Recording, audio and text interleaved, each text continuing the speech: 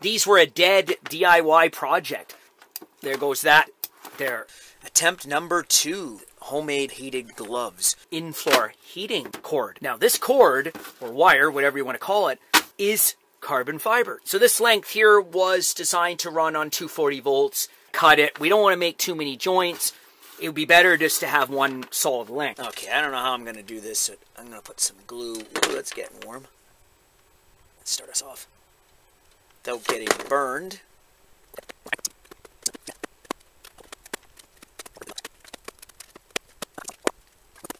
We've got the heat cord glued onto the gloves. I'm just putting a little more glue. Yeah, so it's way more flexible just hot glued on there. It's actually a thin little factory glove. That didn't take very long. Now all we got to do is take our wires. So to connect from the wire to the carbon fiber, it would be better to put a crimp end that's designed for the carbon fiber because we don't want any arcing. Carbon burns really, really hot.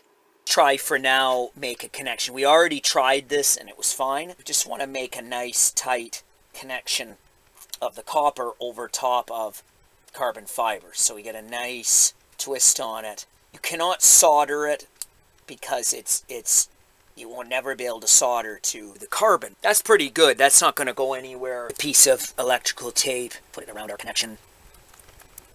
You want to be careful because you don't want to damage the carbon fiber anyway. I just want to slit it. There you go. I think that's a pretty good connection. All right. Glue this now to the glove. There's got to be better ways of doing this, but it's all right. Let's slip this on and see what we got. Oh yeah, this is way more flexible, way better than the other design. That's not bad. I mean, it's just hot glued on there. We're probably going to want to put some more glue here and there on to kind of make sure that the heat cord doesn't come off. The whole idea here is so that we can slip another glove over top. Is there going to be enough room? No problem. And I can move my hand. We need to see if this is going to work. So let's turn it on. Inside temperature. Most viewers know Fahrenheit, so I'm going to go with that. You can see the temperature, 44 degrees. And we go over to here, we're at 87, 91, 90, 103. So I'm powering the gloves off a 20-volt lithium battery pack. I have about 4 of these battery packs laying around when I'm not using the electric chainsaw. So I thought, well, this would be perfect. So this first design was a complete failure, and it was a lot more work. Really, really easy. We're running on a 20-volt battery, and we have ourselves a homemade heated glove. We've got 110. So we're up to about 110 now. Add a little bit of craft glue just in spots where I think it's going to raise up and come off. And I'm going to go around and just put a little bit of glue. And maybe that will make it last longer.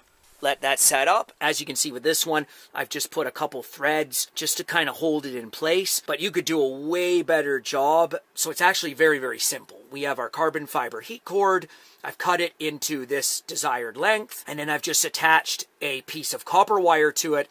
And then that goes to our blade connectors. So we can just plug these directly into the battery pack. And then the heated gloves are on. So the idea of these gloves is you slide them on like this, and then you put a glove over top. And I can feel, like I just turned it on, and I can feel it's really nicely warming my hands. And these I have tried. I've gone out in -15, and my hands stayed warm. So I didn't put the heat cord onto the palm of my hand, because if you're going to pick up things, then you're going to start wearing into the cord. So of course you can buy heated gloves. They vary in price. Pairs I got $15 for the 2 pairs. They come with the glove and they come with the little heating element. The glove itself isn't really any use for me, but so I push these into my glove when it's really cold and they do work. But I figured I would be able to build a better glove where I could actually warm up my entire hand. In total, there's probably only about $2 worth of materials here to build this. So I don't recommend building my projects. This channel is just about sharing ideas. Take care and peace out.